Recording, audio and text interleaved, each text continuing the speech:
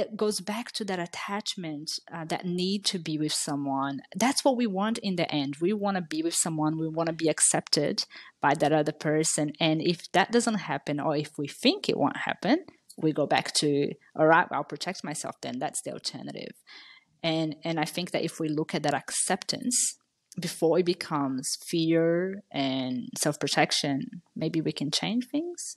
But it's figuring out a way to be in the moment and realize the triggers. So what is triggering that behavior? How are you acting once that's being triggered, and how can you stop? I've been together with my husband now for 12 years. We still stop arguments to say, oh, okay, that was hurtful. Actually, I'm sorry. I that was more about me than it was about you. Let's start again.